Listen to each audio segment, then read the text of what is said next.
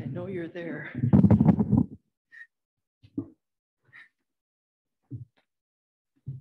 Good afternoon, and welcome to part 2 of the Benedictine Sisters of Chicago's lecture series on conservation and living Laudato Si, which calls for us to respond to the cries of the environment.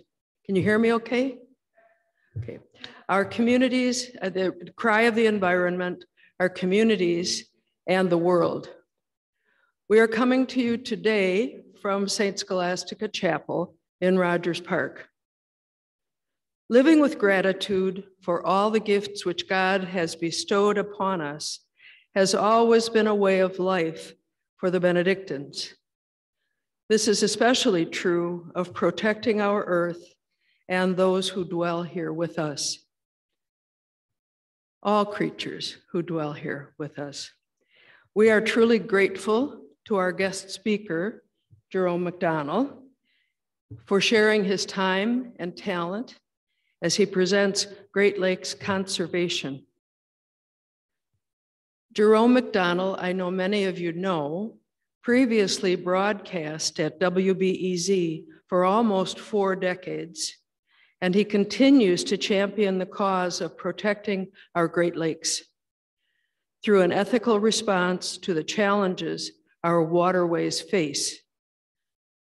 He also strongly promotes social justice and global activism. Jerome is our 2022 recipient of the Spirit, that's this year, of the Spirit of St. Benedict Award. He will be presented with this honor at our testimonial dinner on Wednesday, June 8th. Please contact Joanne Spada here at the monastery if you are interested in attending. And now, without further delay, I'm happy to present Jerome McDonnell.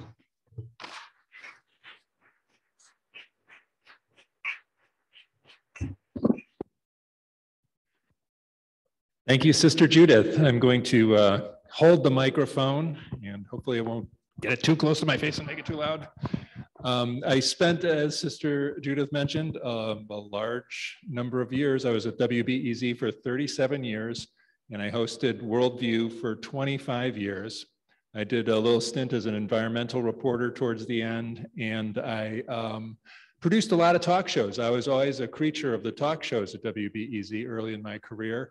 And I'm going to give this talk in kind of a sequential move through my career as I learned about things about the Great Lakes and my life. Although I'm hesitating, I will not show too many pictures of my vacations on the Great Lakes, but I will show a few.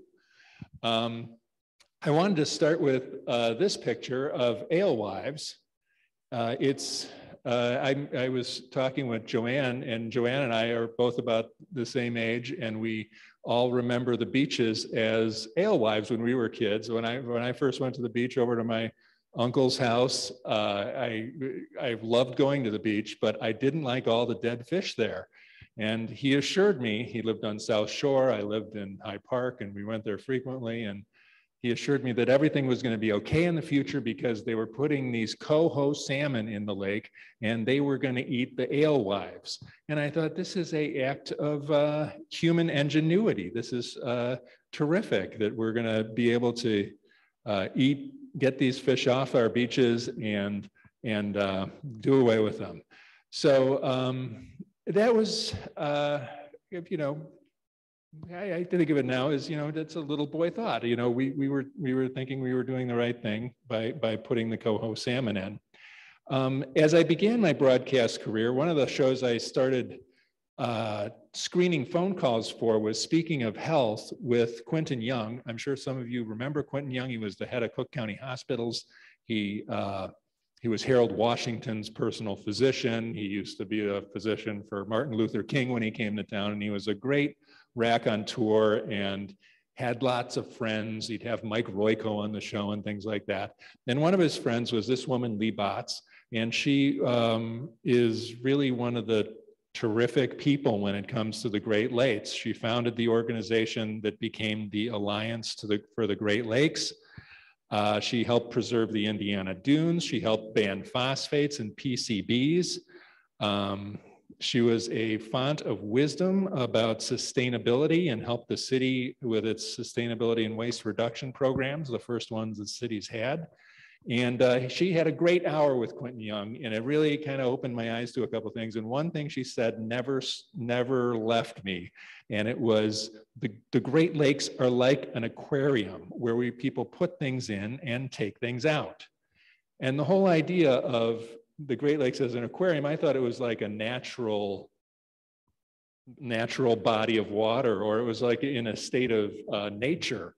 But she kind of reframed things for me and said, oh, we're just putting things in and taking things out now. And that's the way I thought about it for some time. But she's a great woman, and we should put up a statue to her somewhere in the Great Lakes as when we're putting up statues, because she was really terrific. And her son actually works for the Wetlands Initiative now, which is restoring wetlands throughout the area and even on farmlands. They've got great programs, and she left a fantastic legacy in this community. And another person I have had the opportunity to talk to is Dan Egan. And he's a writer for the Milwaukee Sentinel. Has anybody read this book? It's pretty good. It tells all the tales you need to know about the Great Lakes, the death and life of the Great Lakes. And I'm gonna kind of recount a couple of the tales in there. But Dan is the Dean of Great Lakes Writers, really, and he had a beautiful thing in the New York Times not too long ago, just a couple of weeks ago. And it was largely about Chicago and Chicago's waterway and reversing the Chicago River. But this book definitely, I think it opens everybody's eyes when they read it, because there's so much to know about the Great Lakes, and he tells all the tales really well. And one of the tales goes back to some of the issues before the alewives.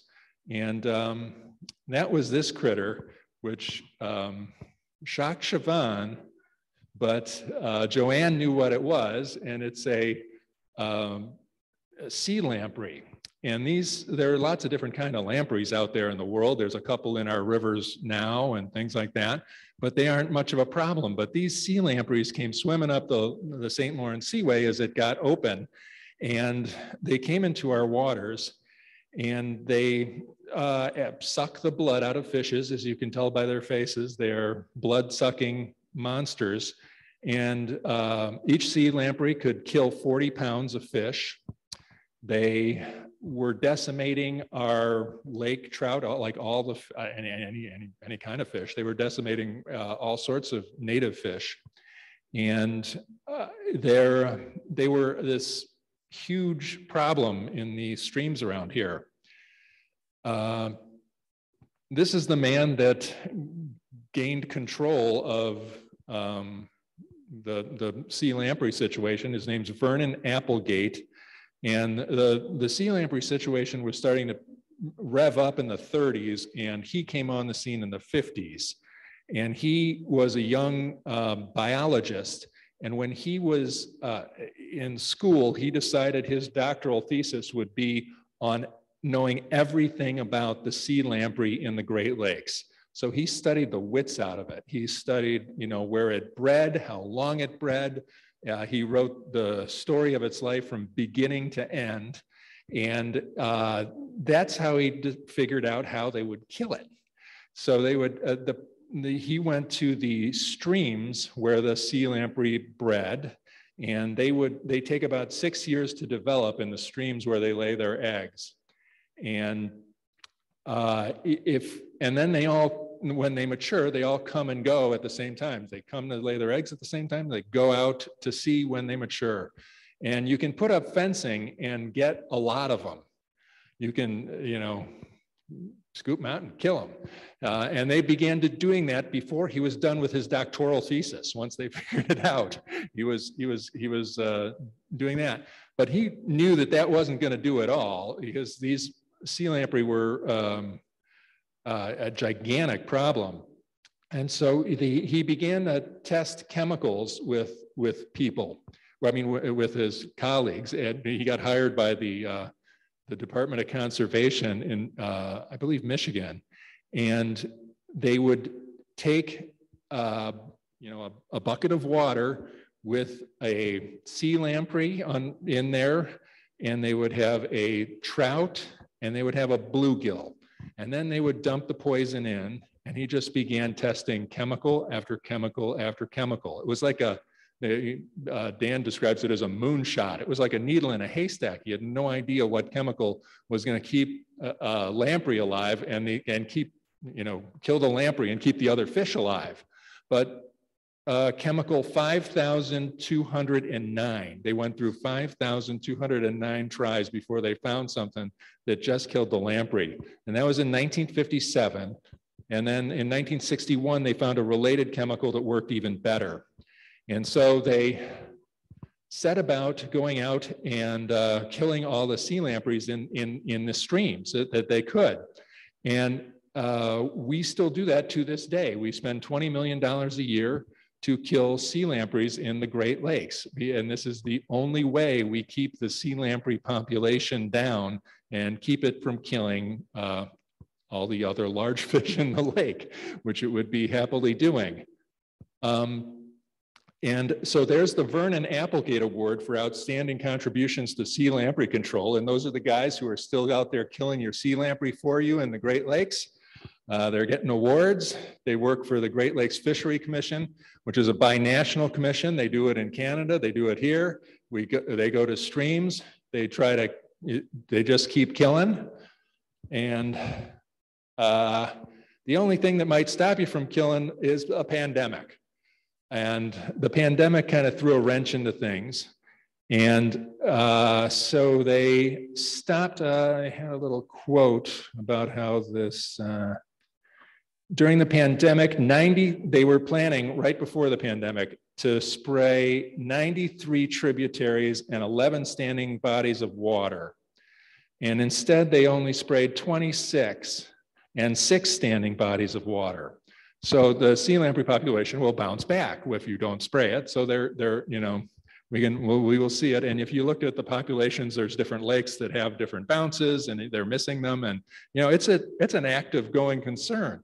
And these guys, one of the guys who got the award there, they're trying to devise different ways other than perpetual spraying to control these. They're trying to create, like male only breeding, like neutered males that don't, that only breed neutered males.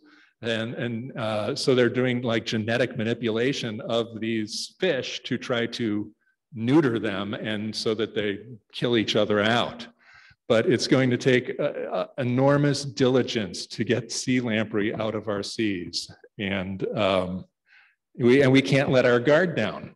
So I thought I'd kind of bog down on thinking about invasive species here for a second, because there's a lot of stuff that we do perpetual killing of. Gypsy moths, they're out there and we kill them every year. The gypsy moth population, they have a PR campaign because they try to get out and tell people, hey, if you see some gypsy moths, let us know so we can come and kill them, because their little caterpillars kill everything. They've killed, since 1970, more than 83 million acres have been defoliated by gypsy moths in the US. They kill 300 different kinds of plants, they eat them, and we go out and spray the wits out of them every year to keep them in check. That's pretty crazy. So that's a flying insect that we're killing. When it comes to plants, it's a complete open season of invasives out there. The Illinois Department of Natural Resources suggests that the annual cost of combating native plants is in excess of $35 billion. I don't know where that comes from or what that means, but I mean, just killing the buckthorn out there and the honeysuckle, and there's a lot of different kinds of invasive plants out there, and people kill them publicly, privately. Lake Forest is committed to killing all the buckthorn in its forest preserves and everything, but that's a costly operation. And insanely, we keep perpetuating these invasives at our garden centers. We sell things to plant in our yard, like Cali pear trees, that are just going to become invasives in our communities, and we will have to tear them out. I'm kind of perpetually baffled that this isn't more news or wasn't more important to people, or, it seems like something we can do something about, but we never come to any consensus on this because we want to sell things at the garden center and things like that. Capitalism, I guess. All right, that's my digression on invasive species. I will get back to the lake. Here's another figure that is an interesting and seminal figure in the Great Lakes. He is the guy who put the coho salmon in the Great Lakes. There he is with the coho salmon. His name's Howard Tanner. He was with the Michigan Department of Conservation, and he has an interesting story himself. He grew up in Michigan, but when he came out of college, he couldn't get a job in Michigan, so he went out west and got a job in western states. And he was working on water issues in like dammed up lakes and things like that. And he said it gave him a whole new perspective on what lakes were all about. And it was much more the aquarium perspective. We can put things, he's like, we can build from the ground up what is going on in the water because it's an empty glass bowl and you make it what you want. And he came back after his experience out west, creating fish life in man-made dams. And he had this issue in Lake Michigan with the alewives. And he thought, the Department of Conservation in Michigan told him to be bold with his solutions. And he said, I will get salmon, from out west, and I will put them in the lake, and they will eat the alewives for us. And we will create sport fishing in the lakes like we've never known it before. Now, Vernon Applegate, the other guy who was killing all the lamprey, he was killing them so that he could put lake trout back in the lake. And they are the apex predator. The natural apex predator of the Great Lakes is lake trout. They'll eat anything. And they're a fantastic fish. They were adaptable to certain sections of the different sections, had different versions of lake trout that had adapted specifically to each region. So I'm like a guy who was like, I would certainly want to put lake trout. I'm in the natives. I don't like invasives. I want to put the lake trout in like Vernon. But Howard wanted something better. So something that was good fit. It's not fun to catch a lake trout. It doesn't fight. It doesn't get very big. It doesn't taste super good, like a salmon good with a high fat content. So he wanted coho salmon and Chinook salmon. And that's what he brought here. And he didn't know if it would exactly work, but it worked fantastically and right away. And the guy in Wisconsin who saw the guy in Michigan doing it felt under pressure. He didn't really want to throw the salmon in, but he did. And he said the first chance when they went down there and threw the coho salmon in the water, he could see them popping out of the water with alewives in their mouths like cigars. And he was like, God, this is going to work like a charm. And it did. They ate and ate and ate. And the charts for this are like, it usually takes coho salmon like 3 years to establish breeding size and all that. But in perfect instances, they can do it in 1 year, and they did it in 1 year. And their numbers, they didn't, they were still breeding them and throwing them in the water, but they were breeding in the water, and it went way, way up. Of course, this did create a gigantic fishing industry on the Great Lakes, and enormous economic activity where there was none. It had interesting environmental benefits because so many people were eating the fish, and there was chemicals in the water and DDT and all these things that we had put in the waters There was more concern about the chemicals we're putting in the water because everybody wanted to eat these darn fish. And it created a constituency to advanced environmental causes, and Lee Botts was out there and trying to get all the PCBs and chemicals out of the water. And this attention to the Great Lakes as a resource ended up, working to the benefit of conservation. It's been argued. So that's quite an interesting tale. And this guy is Howard Tanner. I think he's 90 some years old now. He's alive. He's considered a god amongst the sport fishermen. The Dale Bowman, who writes for the Sun-Times, has an article just as Howard Tanner, God. He's like, they worship this guy because he had created this fishing industry. And now we have a fishing industry that's worth $7 billion annually, and it supports 75,000 jobs, and that gets out there all the time. That news gets out there all the time. Of course, the number of salmon has completely crashed in Lake Huron, and it is down a lot. There aren't that many alewives anymore. They've eaten them. We've eaten the fish that ate the alewives, but there's still there's enough to maintain a fishing industry in most of the Great Lakes. But there's another thing that's working against the salmon, and that's the mussels. And these are charts of the zebra and quagga mussels as we've gone through time. So you can see here's everybody's heard of zebra mussels and think they're the terrible thing. And here's their spread in density with the little red dots are the reporting stations. And then it gets really bad about 2000.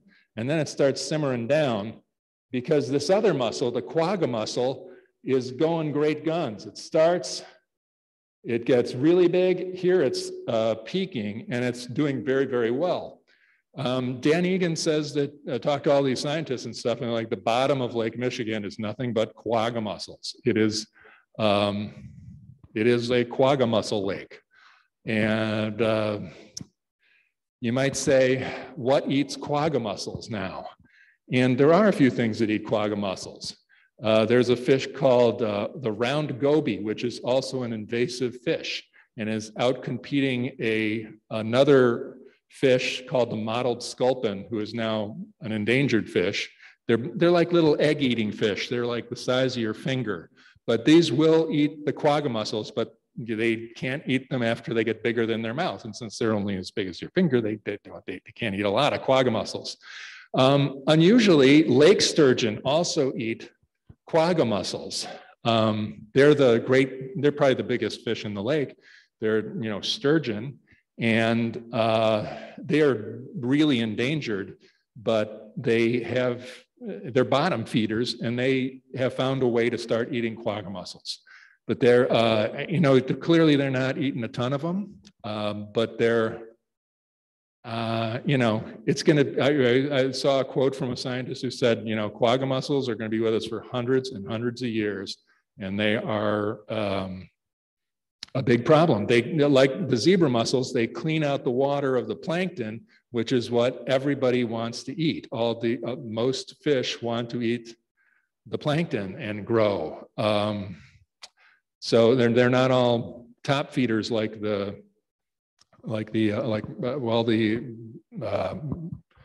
coho salmon. They can't eat other fish. They eat the plankton. So having a cleaned out lake is really dangerous. It also creates sunshine on the bottom of the lake, which starts creating nasty molds and things that you don't want. So there's like multiple ramifications of having a lot of mussels on the lake. The other big invasive problem that everybody's heard about is I think the invasive carp, the Asian carp as it's called, are coming up the river, and people have debates about what they would do to the Great Lakes because they are not apex predators either. They want to eat the little planktons and stuff that aren't in the Great Lakes right now. So but everybody is completely afraid of them decimating the fishing industry as we know it. So they are, keeping them out and going to great lengths. This dam here that they're building it's the Brandon Road project in Joliet. They just got it into the infrastructure bill, the first $225 million to build this barrier that will create a zone of chaos to keep the invasive sounds like the Defense Department, doesn't it? Zone of chaos. But they're at it, and the zone of chaos would cost $800 million over 10 years. So, that is a lot of money to spend on this. So one of the people in the book I was referring to, The Life and Death of the Great Lakes, is John Dittmers, and he is a biologist for the Great Lakes Fishery Commission, where they're giving out the Vernon Applegate Award and everything. And his quote about it is, "As humans, we want to be in control, but we can't control the Great Lakes. We changed it, but we didn't necessarily control it." And I think that's a little more truth than the aquarium thing. We think we're controlling an aquarium, that off-the-cuff aquarium remark that kind of fixes it, and that the man who put the coho salmon in, he also operates on that. But we think we can control it, we can't control it, and that is really the lesson to take about life in the Great Lakes. I wanted to say one more thing about the Great Lakes that I find really interesting, and that has to do with wind power and offshore wind. And I did a story on this because I'm so curious about why it does or doesn't develop in this area. New York this summer is going to start leasing submerged land in Lake Erie to wind developers, and they have the full weight of the state behind them. Ohio was very far along with a wind project, and they had 6 kind of like starter windmills to put in the lake right in front of Cleveland. And Ohio is I don't know if you've followed it, one of the most wild corruption scandals on the universe in their power industry. And like the head of the ICC was convicted of bribery from coal and fossil fuel interests. And he was the one who had kind of negotiated this thing through. And there's also, so it took a really long time just to get these 6 windmills going in Lake Erie. But they're not, they're getting a Supreme Court challenge that said that Ohio didn't do enough to figure out the birds and the fish and the effect on wildlife that these things would have. And the Supreme Court is going to rule on that any day now, and they could kill the whole project. The people who are going to put it up, the Europeans who are going to do this, are kind of fatigued. It's alive by the skin of its teeth. But why not offshore wind in Lake Michigan? I don't know if many of you probably remember, and was the crux of my story, was 10 years ago there was a group in Evanston. They wanted to put offshore wind right offshore Evanston and start getting renewable power.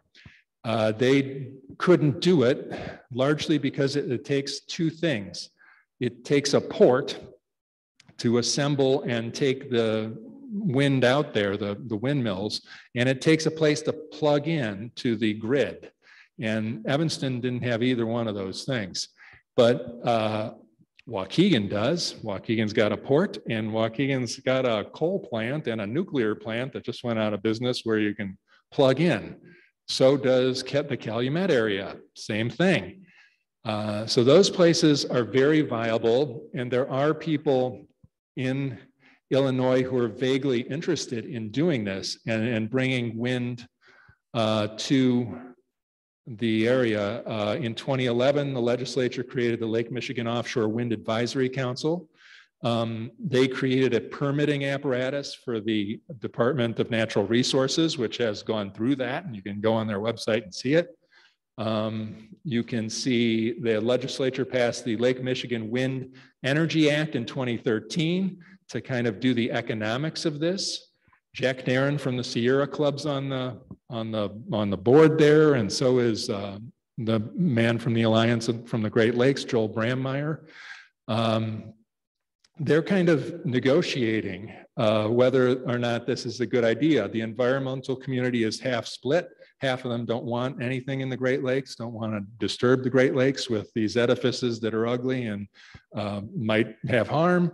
And you know, they should do studies on the birds and whether this is a migratory path, and they should check it out. But offshore wind is going great in other countries. I think Ireland's getting like 25% of its electricity right now from offshore wind. They're going to be up to 75% by 2030 of their electricity from offshore wind. China is building offshore wind like crazy. England has built a lot of offshore wind, and all the only places that are close to meeting their commitment are on climate change are doing it with offshore wind. It's I would like to see a conversation about that in this area and see if people have the belly for it. Some environmentalists no, some yes, but it seems like once energy people get a momentum, they will not stop. You know, if there's an energy company, they'll build dams, they'll drill for oil, they'll frack, they'll do anything, and they will wear down any kind of opposition. That's usually the way it goes. Now we're going to hit my vacation pictures, or get pretty close to them. One of the things I think the Great Lakes are just really cool and beautiful and a great place to vacation. And I'm sure we've all done some vacationing and had fun around the Great Lakes. I went to the Sleeping Bear Dunes National Lakeshore and with my kids, and we went camping, and we did it at the old campsite that only has pit toilets, and it's really fun. And we liked it so much, we went right back again the next year. And one of the things that was going on the beach was this craziness. This is a Lyle cannon. Has anybody ever seen one of these before and have any idea what this thing is doing? So here's the cannon. It's like a teeny little cannon. And they were shooting this off on the beach. So we went down there to check it out, and it was a rescue station. It was an old rescue station, and this is how they used to rescue people on the Great Lakes. During the winter of 1870 and 1871, 214 people lost their lives in shipwrecks on the Great Lakes. And then Congress appropriated money to create the US Life-Saving Service. Remarkably, a lot of people were losing their lives really close to the shore. I mean, that's where the boats end up hitting things when they're trying to get close. And so this is one of the devices they used, and I don't have the full scope of the device, but I just took the exciting cannon part. But this, so you take, it doesn't have like a regular cannonball. It has like an elongated cannonball with at the top of it is a hook, and you tie a rope to the hook. The rope comes out of this little box where they've winded it up on little stakes in the box, little wooden stakes in the box, and it's wound in such a way that it's a 400-foot long rope, but it won't tangle. It won't tangle when you take it out and shoot it out of a cannon. So they take the box and the thing over, and they flip it over, they attach it to they shove the thing in there, and they blast this thing out into the lake 400 feet to where the boat is.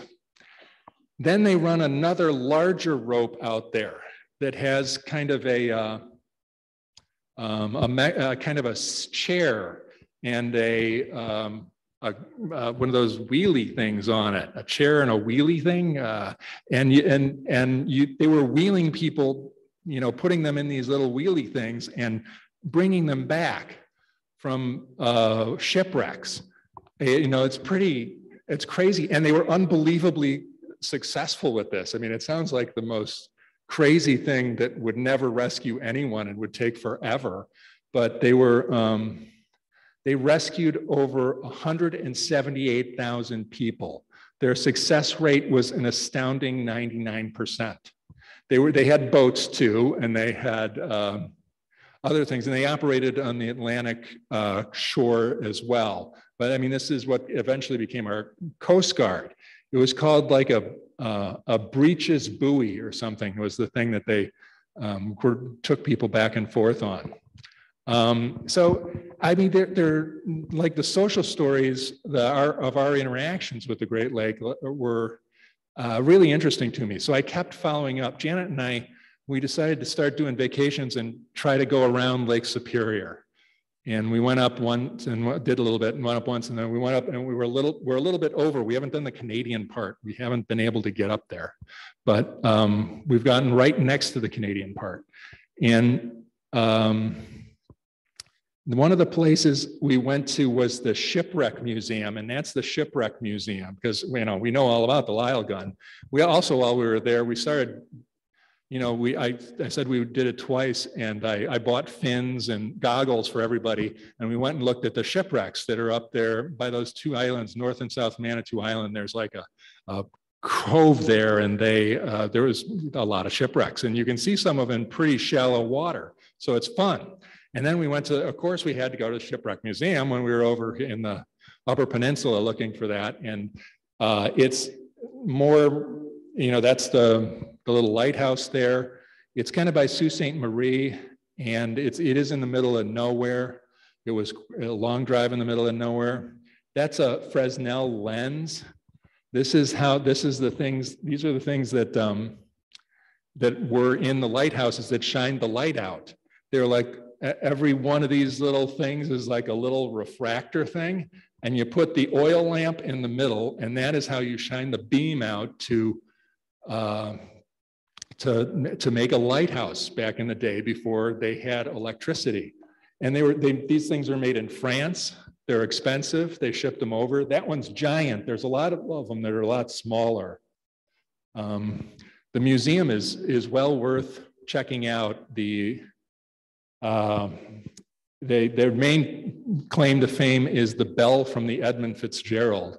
They went and dove down to which sunk in 1972, and they went and they took that bell out, and they put a bell with all the names of the people who perished in the thing, and they dropped that one into the wreckage and took the regular one out.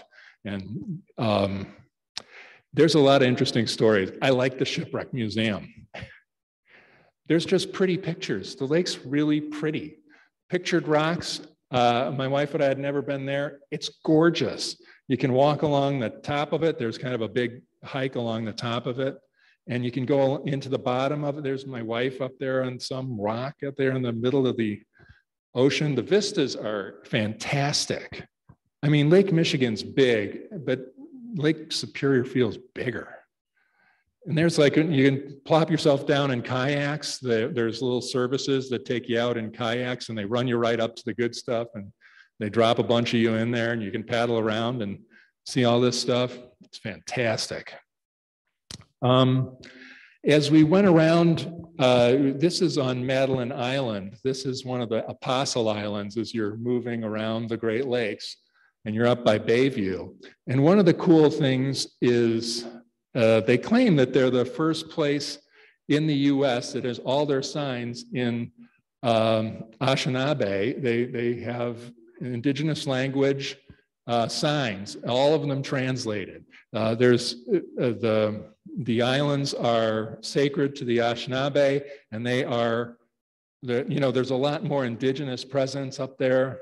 It's really positive, I think. They're doing such great work opposing Line 3 and Line 5, the oil pipelines that are being built so that we can have more fossil fuels to kill ourselves with. And they're also doing really interesting things. I mentioned the sturgeon. There's an indigenous group in Michigan that is developed a rescue plan for the sturgeon.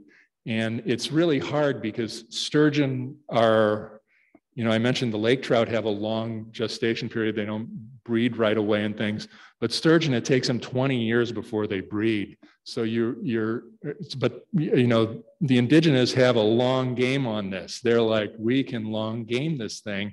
And they've innovated some techniques in sturgeon breeding, and they use the rivers too and everything. And now the departments of natural resources copied them and are using the indigenous developed conservation technique around the Great Lakes now. So yay for the indigenous. Here is more stuff we found out about the indigenous.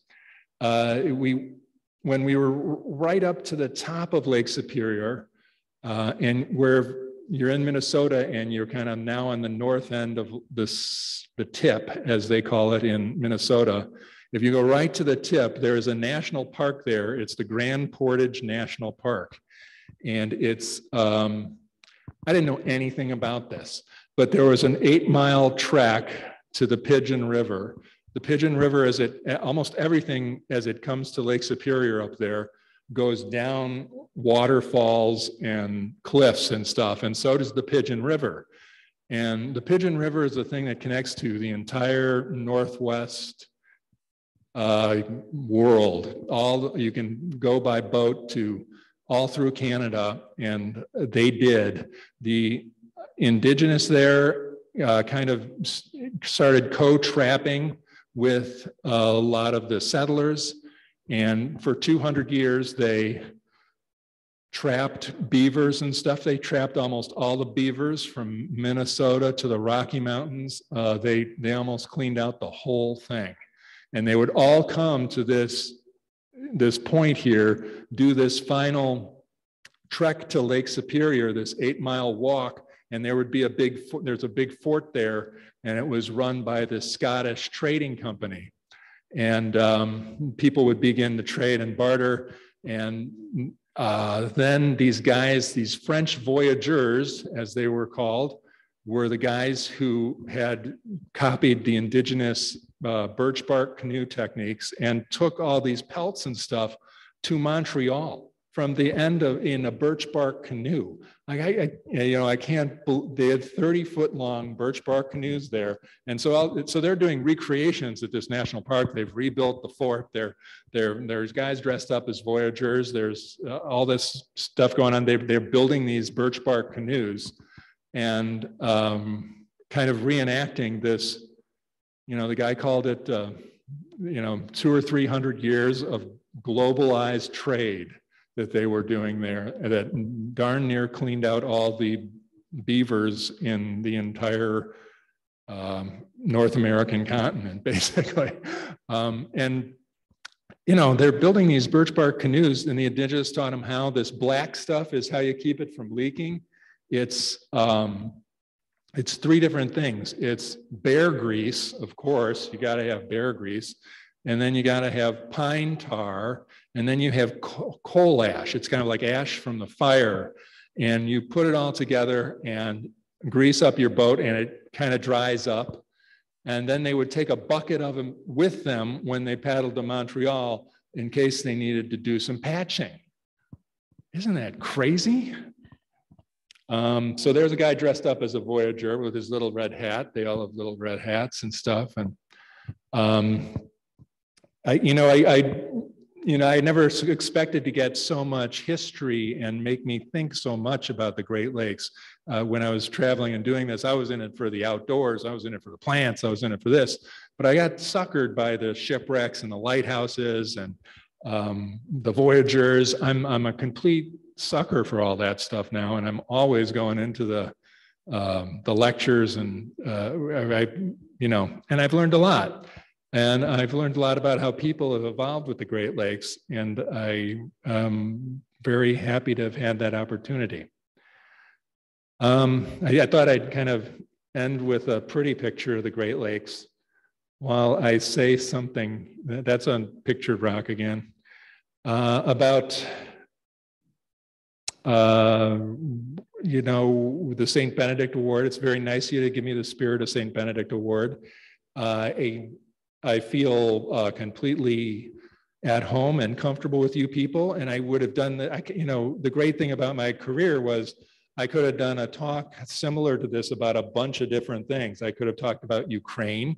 I had a great relationship with Ukraine. We used to do a program before I started doing Worldview with Radio Kiev, the shortwave radio station in the Soviet Union, and we did great programs and had interesting people on. We had Saul Bellow come on and ask the Soviets if they're reading his books and stuff like that, and talk about agricultural policy and all sorts of things. And I've kept up with Ukraine and have great you know, sympathy and affection for what's going on there. One of my producers is, my old producers is a Ukrainian who's working for, a Ukrainian American who's working for National Public Radio now. He was in seminary school in Kiev. He comes from a 400-year-long line of Ukrainian Catholic priests. And he was going to fulfill his destiny and become a Ukrainian Catholic priest. He still will, but you know, he was in seminary school for about 2 months before the war started. And then he switched back to doing some journalism and is doing reports now on National Public Radio. Yeah, I could have done this talk about development issues or sustainability.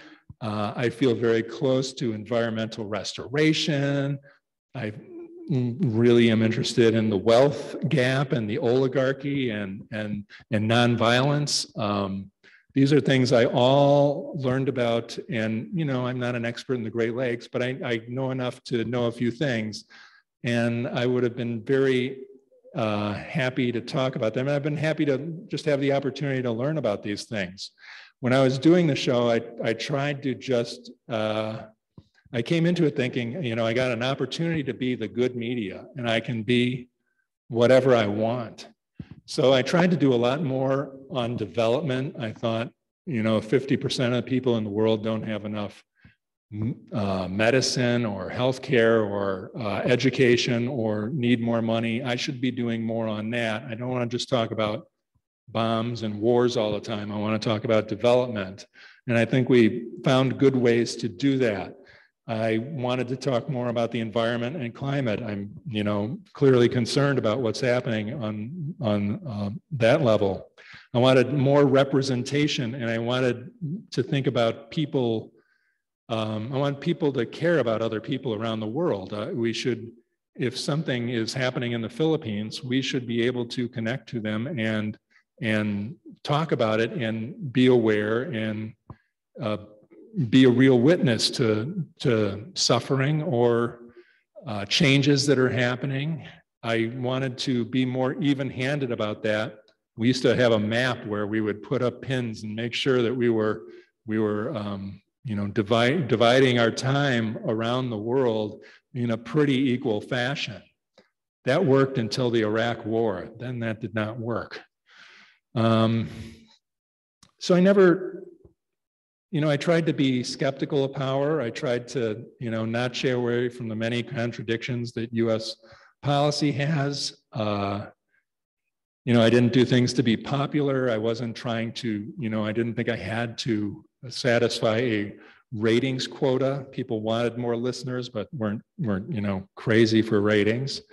And I was very happy. You know, by the time I left, my friends were not advertisers or wealthy donors or politicians, or even, you know, I didn't hang out with a lot of other journalists. I was friendly with immigrant justice groups, refugee groups, environmentalists, people who were involved with healthcare and education, refugee rights. I'm on the board of Chicago Fair Trade now, and I'm trying to promote ethical commerce. I'm very friendly with the biking community and the alternative transportation community and sustainability things. So that's, yeah, I'm proud of that. I'm glad for all that. So I feel pretty at home with Benedictine nuns, and I feel okay accepting the Spirit of St. Benedict Award for all those reasons. And thank you very much for giving it to me.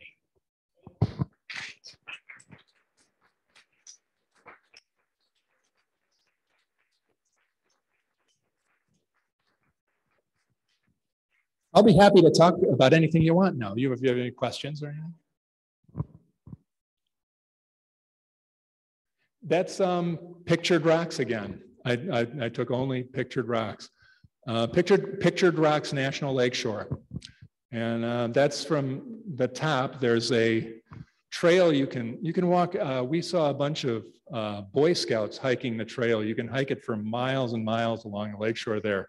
But there's like a 5-mile strip that's gorgeous.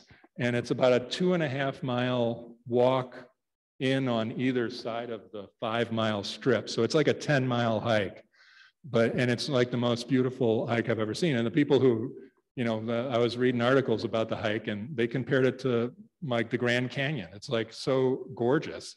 It's hard to believe, and it changes every time you go around the corner, and it's just really gorgeous. It's superior.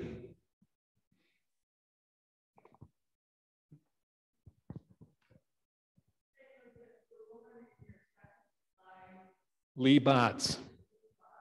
Yeah. She's well worth knowing. If you Google her, you'll see a lot of articles. She got a big obituary. She died relatively recently, and got a big obituary in the New York Times. And yeah, she was quite the mover. Anybody else?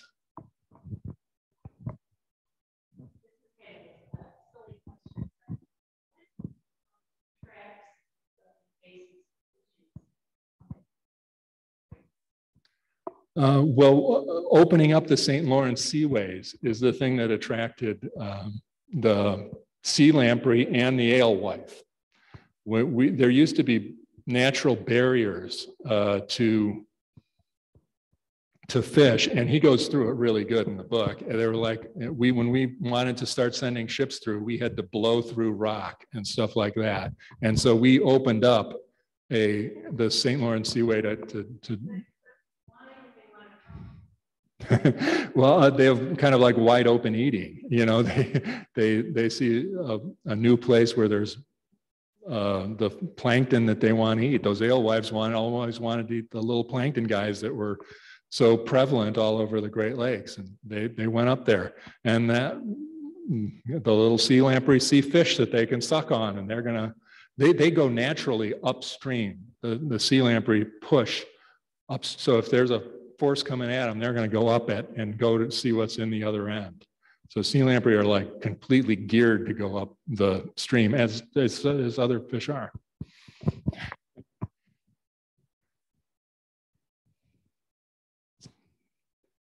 Isn't that awful? So many things come up there and ruin our lake. I don't know. Did they ruin it? Not really. It's still beautiful. It's still a wonderful thing.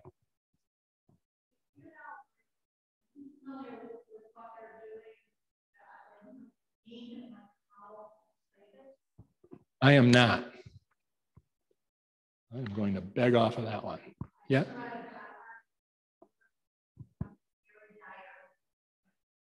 Yeah, they have, it's dryness. This epic drought out there in the West is going to dry those things up.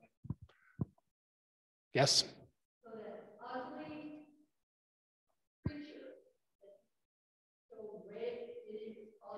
Sea lamprey. Sea lamprey, Lamprey, lamprey.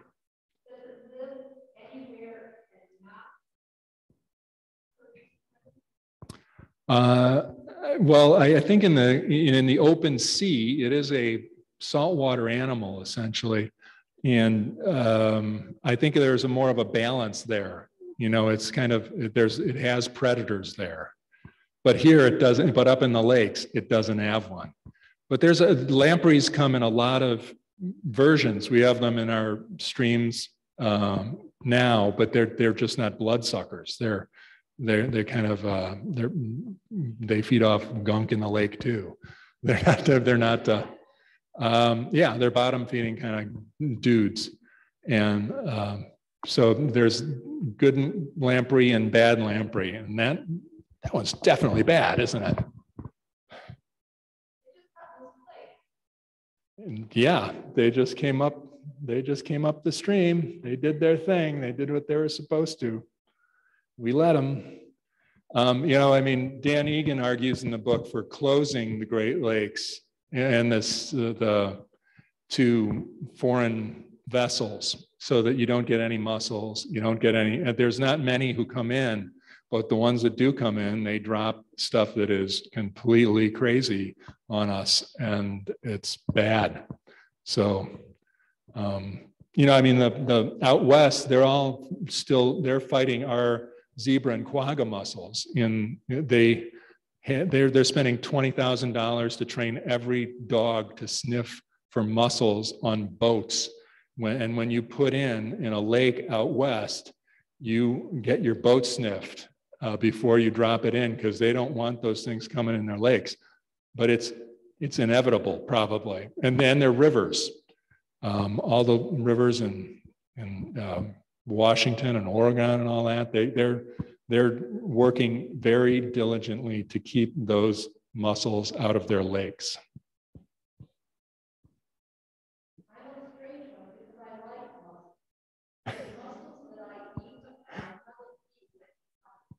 No.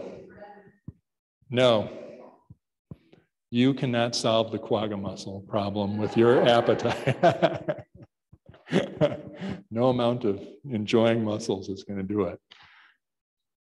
So were you talking about people considering closing the St. Lawrence?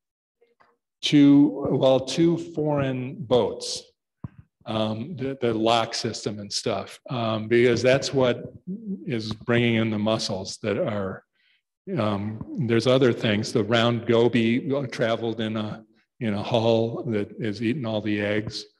The sea lamprey is, relatively something that swam. So is the alewife. They didn't come in boats, but we let them in when we built these locks and things that move people. The Great Lakes kind of go like this as they go to the sea, and you needed locks to get the boats and traveling things in, and when you did that, you created something the fish could go up, sea lamprey and stuff. Complicated. Thank you.